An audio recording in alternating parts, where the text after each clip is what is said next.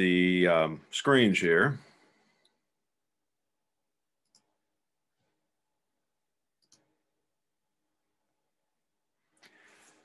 All right, what you see before you are my lecture notes.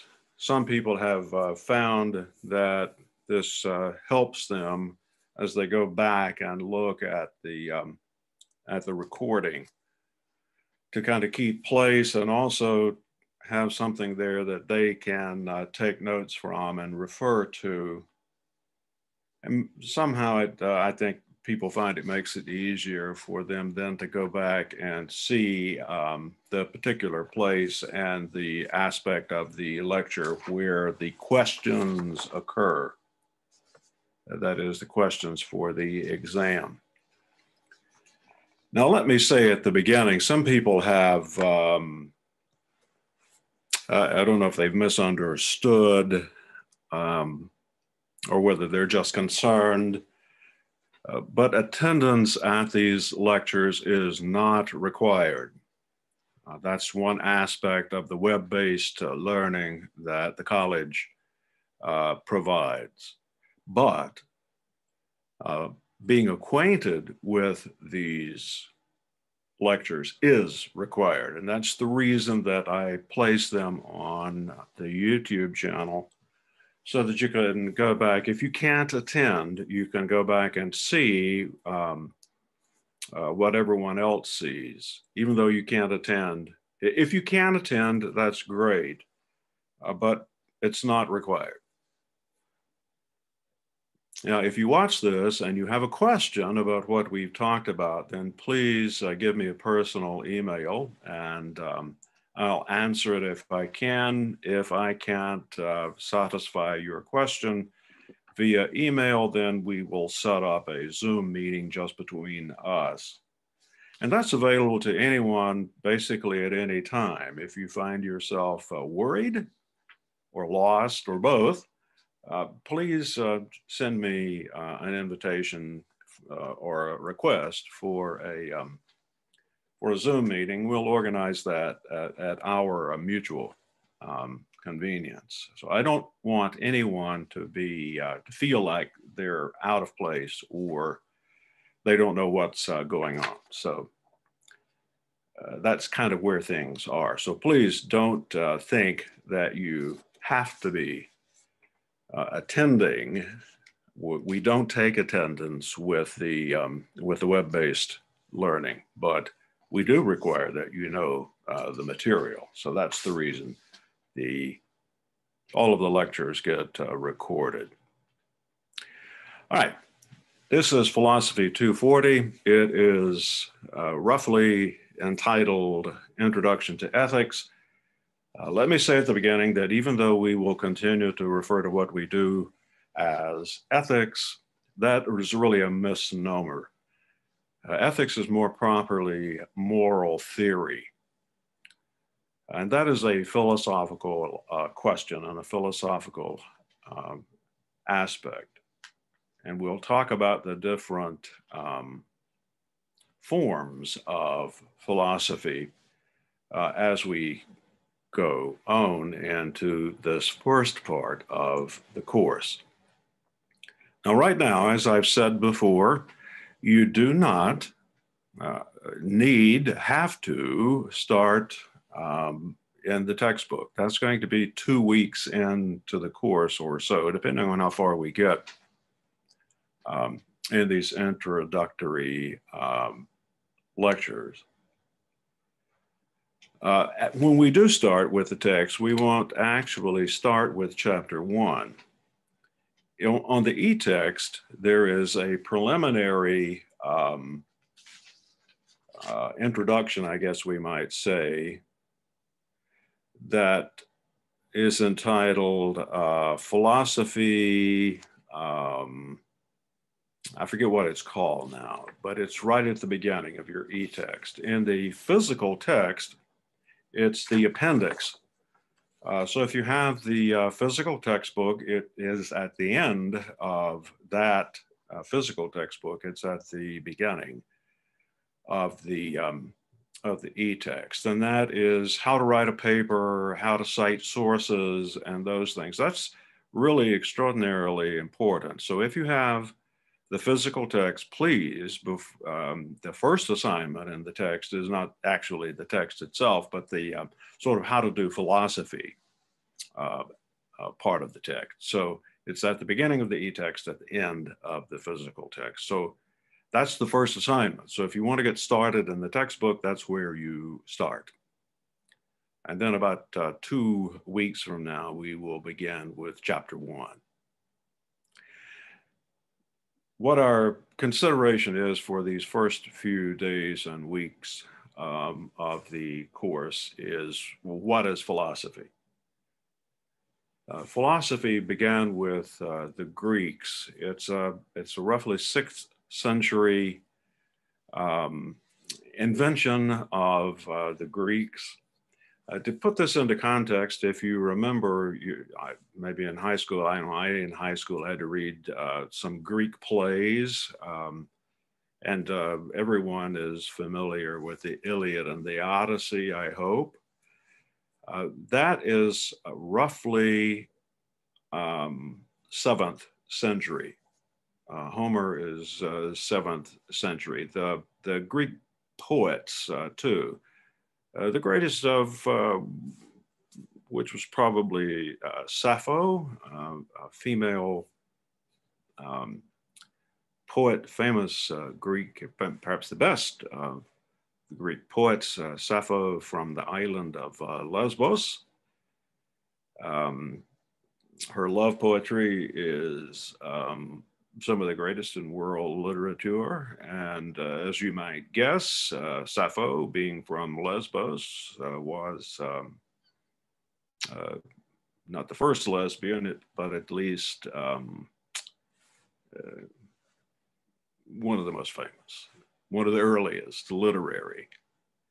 So she is around 7th century. Homer and the other Greek poets are roughly at the same time. To put this into some kind of perspective that you might be familiar with, King David in the Old Testament is roughly the 9th century. So these are, that's to give you some idea of the time frame that philosophy and Greek poetry begins, roughly a couple of hundred years after King David and the Hebrew prophets. Now, for our purposes, historically, to place this into some kind of perspective, humans have always understood that there were basically 3 ways of gaining knowledge. Those 3 ways were through religion, philosophy, and science. And by the way, the Greeks invented science. Well, I don't know if they invented it, but they certainly invented the parameters that we now call science. The keys for religion and the way religion knows is through faith. Now, this not only is historically the case, but in many ways, it still is the paradigm for how we develop knowledge in our own time. There is no science that does not begin with some kind of faith in an hypothesis. This has to be generated literally through faith. The greatest scientists in many ways still perpetuate this model. A theory begins with a basic understanding, a basic trial, and that comes through faith. You have faith that you are right, and then you, in science, set out to prove that you are right. So historically, it's true. Experientially, it is true. So religion begins with faith, and the key for religion, the key word for religion is faith. Philosophy is a step above that. Philosophy begins the analysis that tests those hypotheses that begin with faith. So philosophy is an intermediary, shall we say. between religion and science. The key word in science is fact. Just the facts, man. That's the key provision of science. So the key word for religion, faith, the key word for philosophy, analysis, the key word for science, fact. So we're going to start with the very first philosopher, Thales of Miletus. Miletus is one of the Greek provinces. Thales was the very first philosopher. For Thales, the key to everything is water. And we might imagine that water is called an element, by the way, and we'll talk about that in just a moment. The earliest pre-Socratics looked for the essential element. What is the bedrock, the foundation of everything? Thales proposed water. And we might understand that because we can go for days upon days without food, but not very long without water. Even in modern biology, water is sort of the progenitor, shall we say, of life itself. So even modern biology picks up on this fundamental, very fundamental observation by Thales that water is the sort of basis of the soup of life, shall we say. One of the most famous quotations from Thales is, "Everything is full of gods. Everything can bring forth something." Anaximenes, one of the other early pre-Socratics, said that air is the really real. And, well, that's true. I mean, how long can you survive without breathing?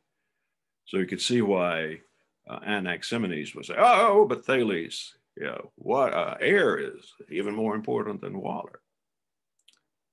Famous quotation from Anaximenes is, "Air is the really real permutations," he says. "Everything results from condensation and rarefaction." Heraclitus, one of my favorites, said that fire is the really real. Fire destroys everything. For Heraclitus, everything was in change, everything was in flux. There was no such thing as stability. One of the most famous quotes from Heraclitus is, "You can't step into the same river twice." Now, think about that. You put your foot in the creek or the river, and immediately you put your foot in again. Well, the part of the river that you put your foot into has already gone downstream. Interesting thought here by Heraclitus. Reality is constant change. The two great thinkers who formed modern philosophy, really, I think, are Heraclitus, who said that there's no such thing as stability, and Parmenides, his major opponent, who said there's no such thing as change. And we'll talk about that in a minute. Xenophanes said that Earth is the really real.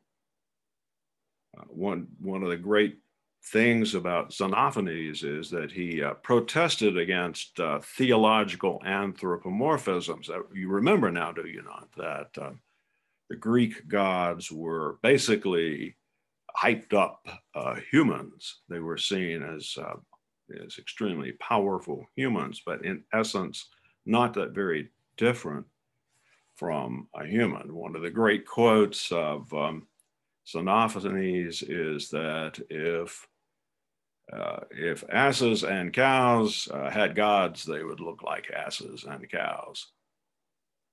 So those are just examples of 4 examples of the first pre-Socratics. Well, they were the pre-Socratics. And we still to this day have talk of earth, air, fire, and water. Primitive people in the Middle Ages and even into current times talk about the sort of essences of the world as earth, air, fire, and water. These people invented that basic understanding. We call them pre-Socratics. Their term for themselves and Aristotle's term for them was physiologoi. Physio, we get our word physics from that, meaning the physical. Logoi comes from the study of. Today we have psychology, right? We have biology. Those pull from those Greek words. Still, we use those Greek words. They live with us today. Physio meaning physical, logos meaning the study of, the structure of something. They were physiologoi. Maybe the better term for them would be physicist. They look at the world purely in terms of physics. We are going to discuss philosophy as 4 or 5 different distinct disciplines. But for these early guys, they were basically interested in the questions, what we would call today the questions of physics. Now, they had 4 elements: the earth, air, fire, and water. There are 118 elements today in the basic table of periodic elements. Organoson is the latest that was added to the periodic table of the elements, and that was added in 2016. So we continue adding these basic building block structures. We've gone from 4 to 118. Even the pre-Socratics, one of them was named Democritus Lucretius. He defined the term element that's still basically with us today. He said that elements are chemically the simplest substances and hence cannot be broken down using chemical reactions. As we said before, it begins with the pre-Socratics, earth, air, fire, and water, and today we're down to element 118, organoson. We still organize the building blocks of reality the way the pre-Socratics originated them. We still look for the very essence, the things that can make up and build up the structure of reality. And that's what the periodic table of the elements tells us. It's a difference of kind and not degree. We still think like these early pre-Socratics told us. So it is simply a development of quantity. We simply added to what they originally thought and told us. We've not changed it. We've not changed the structure of reality. We've simply added to it. So these cats are still with us behind the scene of what we do today, a difference of kind and not degree. All right, let's step it up just a little bit. Parmenides is a little later than the rest of these folks that we've talked about. One of the great statements of Parmenides, by the way, is from Elia. Thales was from Miletus. And the Eleatics began a total tradition in philosophy that wasn't resolved until Plato, really. But the famous quote from Parmenides is, "What is, what is not, is not." So the great German philosopher Hegel said that it was literally Parmenides that began philosophy proper, because he's looking for the changeless and the eternal, what lies underneath the structure of reality. He says this in the lectures on the history of philosophy. Parmenides changes philosophy. As we've said, these early pre-Socratics were more like physicists than they were philosophers. Parmenides states the problem of being. He begins this tradition, the great tradition of analysis in philosophy. He's the first to analyze the data that's coming in and look at it from many different variations and angles. So the earliest progenitors of philosophy were more like physicists. Parmenides begins this great tradition of analysis. He states the problem of being. Now, that sounds highfalutin. The question of being, in philosophy, we call it ontology, and I'll talk about that in the various fields of philosophy when we come to them. Ontos, from the Greek word for being, ontos, O-N-T-O-S. So what does it mean to be? Simply, are you the same person that you were when you were 6 months old, 2 years old, 6 years old? Are you the same person? In what sense are you? How do you possess being when you were 2 versus 6 versus now versus the corpse? In what sense are we existing? That's the big question. That's the question that Parmenides starts. That's kind of the essential question of philosophy. He outlines what was to become known as absolute being in the history of philosophy versus conditional being. If A, then B. That's the way we write the logical question.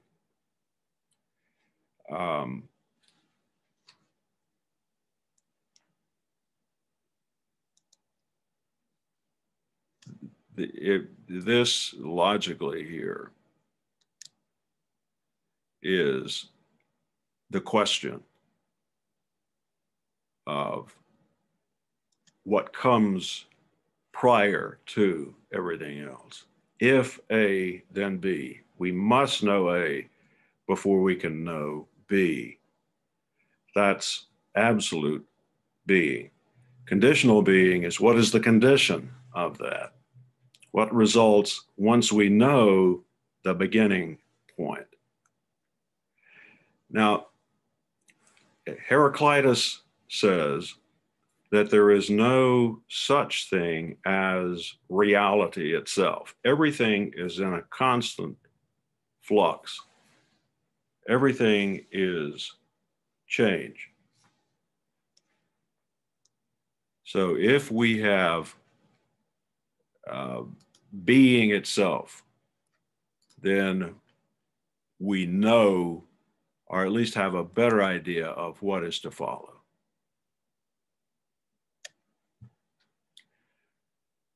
So for Heraclitus, there is no such thing as reality itself. For Parmenides, everything is constant. There is no such thing as change. And these two people are not, we don't come to a resolution about this. Many people debate that, many people argue that we've never come to a resolution about this.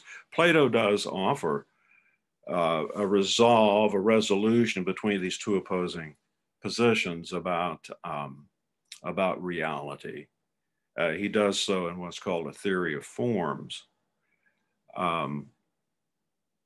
And we'll talk about that later. As a matter of fact, we're going to spend some time when we turn to Plato's theory of ethics about the theory of forms. And I've said here that these two forms are still a problem in modern thought because we don't pay attention philosophically to the fact, and I think it is a fact, that Plato and Aristotle did resolve these differences. So just keep that in mind as we begin to develop our understanding of what's going on. Have I gotten any questions so far from you guys who are in the meeting?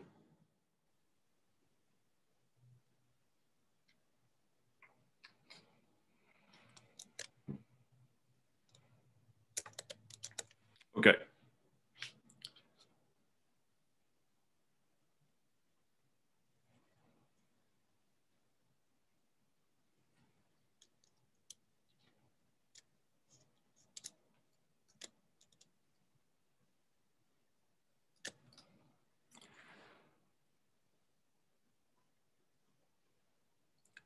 Now for Plato, all finite things exist in relation to other things. In other words, we have to be able to divide and explain different things in order to explain how they relate to each other. That's very clear. It should be very clear. In order to know the difference between you and me, or between one person and another, we have to know personhood. So everything is sort of contingent. All finite things exist in relation to other things. So all finite existence is conditional.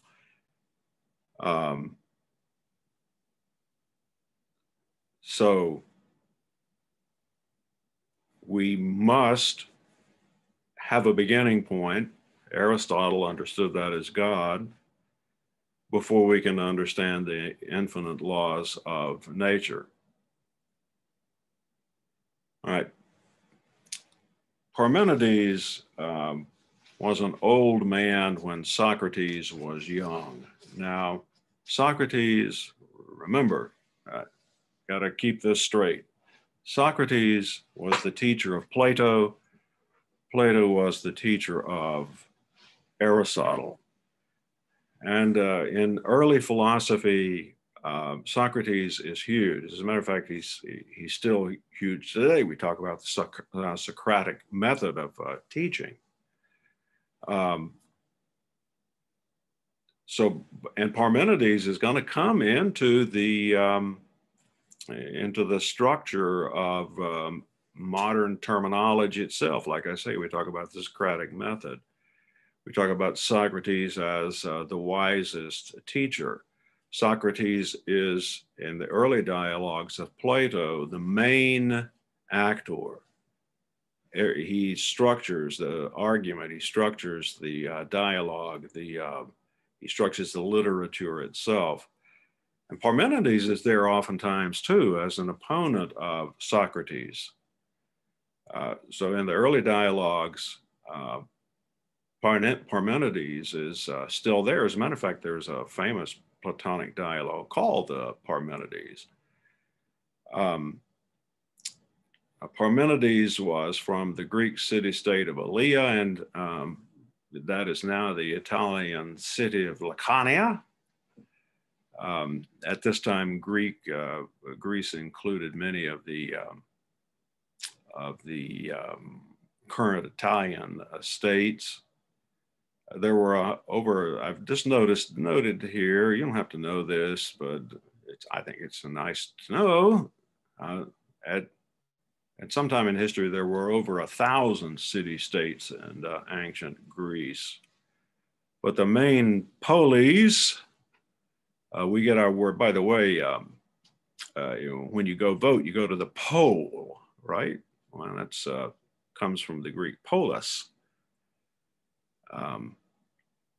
The major centers, polises of Greece were Athens, Sparta. You guys know about Sparta, Corinthos, Corinth. Remember, in the New Testament, St. Paul has wrote, well, actually, there are 2 letters that exist. There were 3 letters that were sent to the Corinthians. There was Theba, which is Thebes, Syracusa. We get our word Syracuse from that, Syracuse, New York. Some of you may be from Syracuse. Aegina, the Aegina, Rhodes, Argos, Eretria, and Elis. Each city-state ruled itself. As a matter of fact, this still exists in the American Constitution, where each state is set up as a polis. That goes all the way back to the people that wrote the Constitution understood the way the Greeks had sort of structured themselves. So we borrowed that and the idea of the states of the United States, right?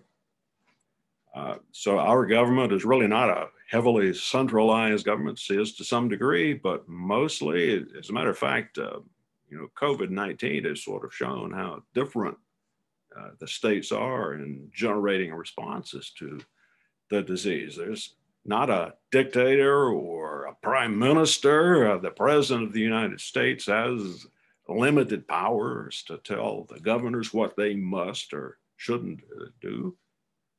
So that's kind of organized off of that Greek model. Now, Zeno of Elea, remember I said Parmenides, old guy. Parmenides was from Elea, and that's established a kind of tradition in Elea. One of his disciples was Zeno of Elea. He was a great Greek philosopher and mathematician. Aristotle calls him the inventor of dialectic. And remember, dialectic is kind of a progression of how you develop an argument, how we use dialectic in science.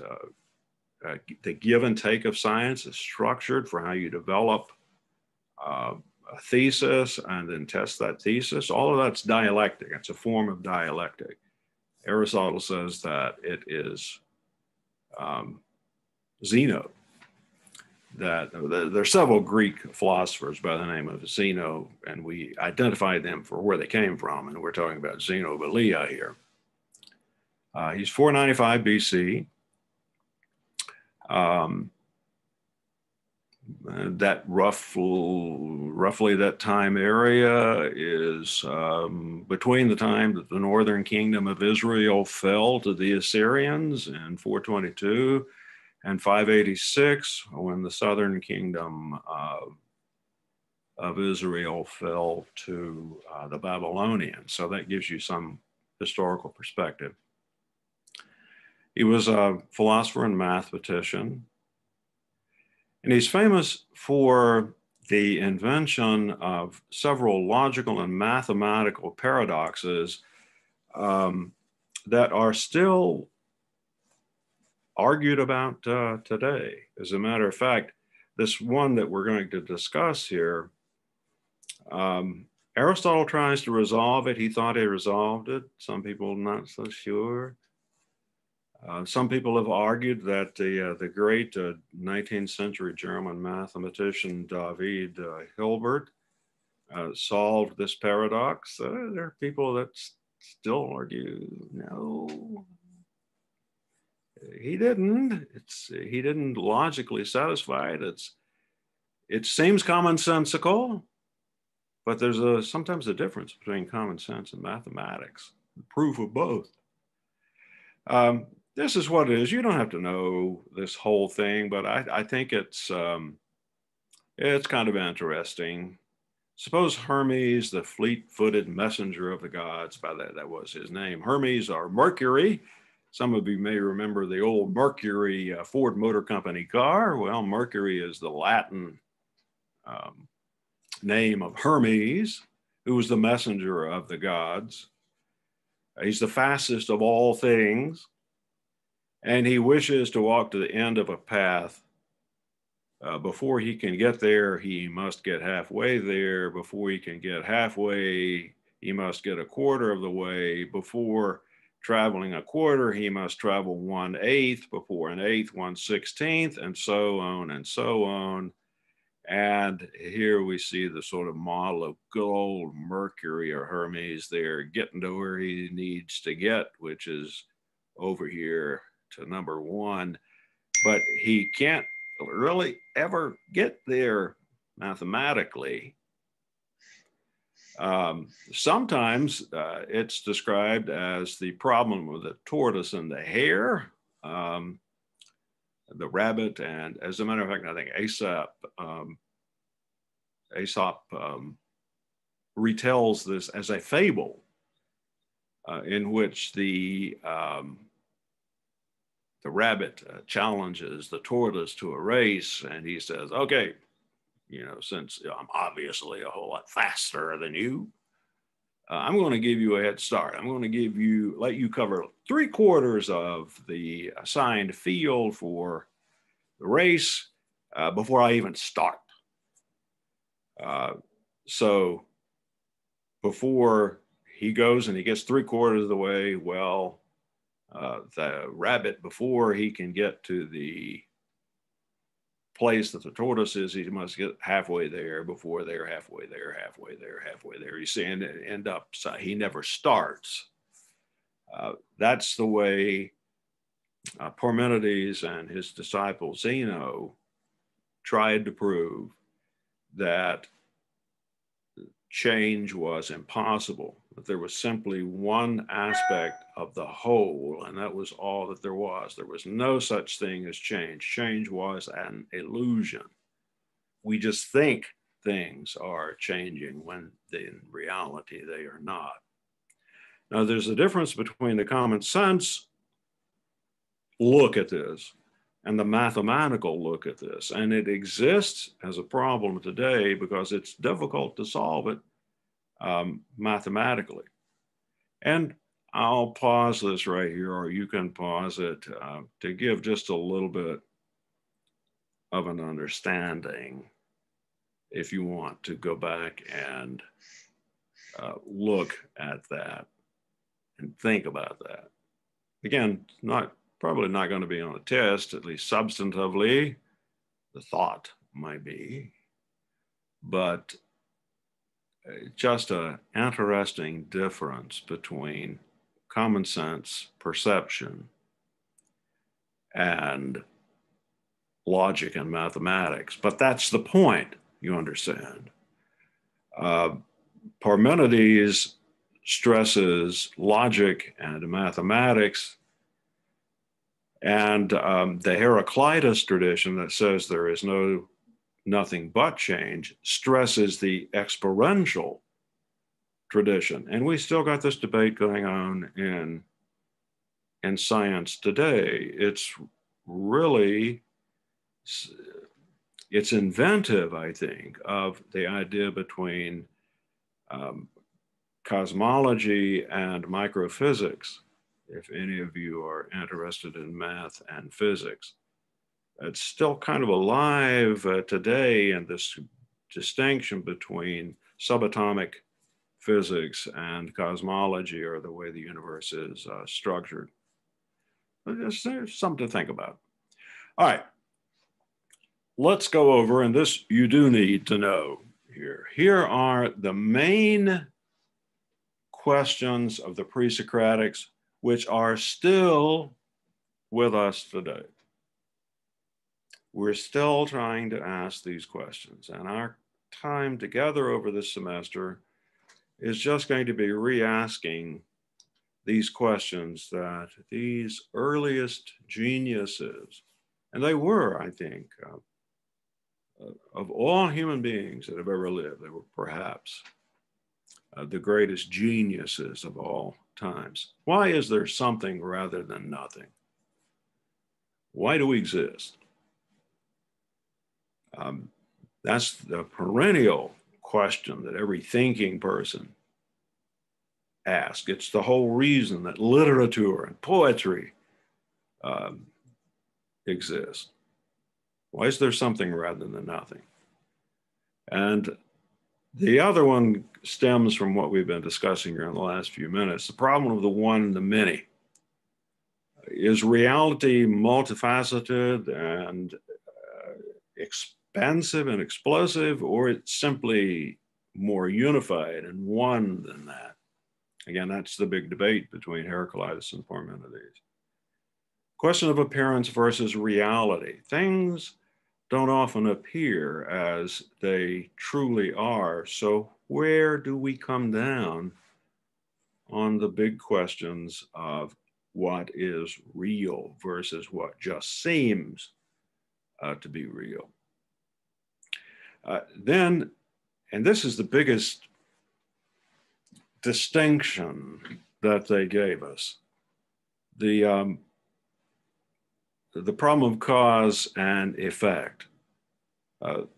What is it that results from a cause? What is the difference between an effect of something happening and its cause? Those are the questions that they ask that don't seem to have occurred to any other people in their literature. And that begins the whole process of science, especially physics. Well, I mean, biology too. But what is the essential cause of something? And what is the effect? All of our differences in science and most everything else depends upon how we answer this question. The last question is, what does it mean to know? Is truth personal? Is it objective? The very first stab at the question of moral science or ethics is what ought we to do, is the problem of relativity. Most modern people hold some sort of relativistic ethics. What's good for me versus thee. Even my mother-in-law used to say, you ought not to criticize somebody until you walked a mile in their moccasins. Experience, truth is relative to the person, place, and time. I always thought it was funny to, walk in someone's moccasins. I don't think I own a pair of moccasins. The old joke, you ought not to criticize someone until you've walked a mile in their moccasins, and then, you're a mile away and you've got their shoes. So there's not much they can do about it.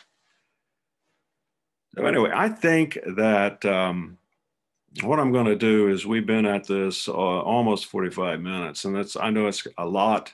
So I think before we get into the different fields of philosophy here, we're going to end today. So what I'd like to see is if anybody has got any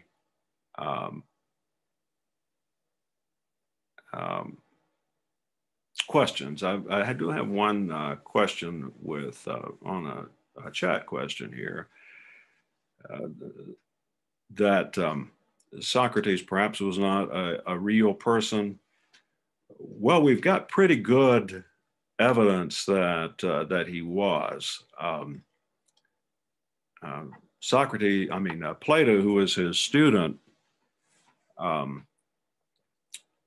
was actually alive, of course, at the time that that Socrates was active, and he mentions him not just as a subject in his dialogue, or an interlocutor or an arguer in his dialogues, but he mentions him in his letters. And then we also have Aristotle's gives a lot of examples about positions that Socrates held vis-a-vis or over against Plato. The theory of forms seems to have been a Socratic invention that Plato toys with and argues about most of his life. Middle dialogues of Plato, Plato seems to disregard the theory of forms, although some people have argued that he doesn't, it just sort of goes underground. Plato's one of the most interesting people that ever lived.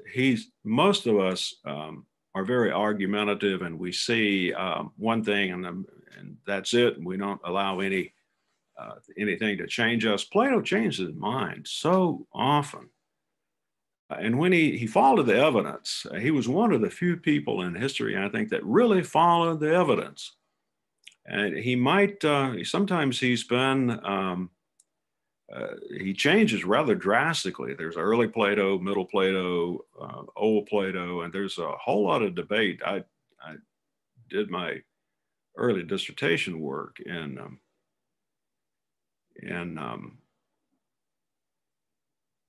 Plato, and there's still a huge debate in the literature just how serious these changes are. I think they're rather profound. I think they're rather distinct. He does develop over his existence as a thinker. So yeah, I think it's pretty well commonly established, at least in ancient circles, that he was really real. He was an actual guy. He never wrote anything, it seems. Now, the pre-Socratics wrote a lot. We have merely simply a few what are called fragments of the pre-Socratics. Hippocrates was a pre-Socratic. I should mention Hippocrates for some of you who are in medicine.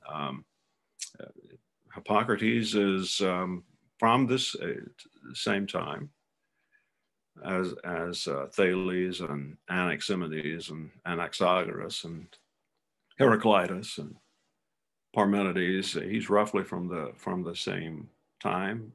We don't have much.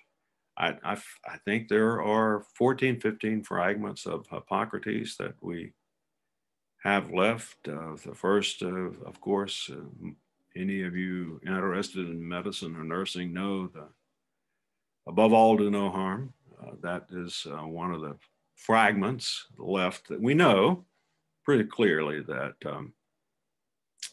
Hippocrates was famous for. So we don't have books that most of these people read or wrote rather, although they seem to have done extensive writing. We don't have access to them. They're gone. A lot of this was destroyed in the Great Fire in Alexandria. So many of these documents were destroyed there. As a matter of fact, almost the entire works of Aristotle. What we have left of Aristotle is the notes of his students. We don't have much of anything really that he actually wrote, but we do have extensive notes because the students had, graduated from college, from the Lyceum that Aristotle ran, and moved into the entire Roman Empire at that time. So they were finally collected into the corpus of material that now is attributed to Aristotle.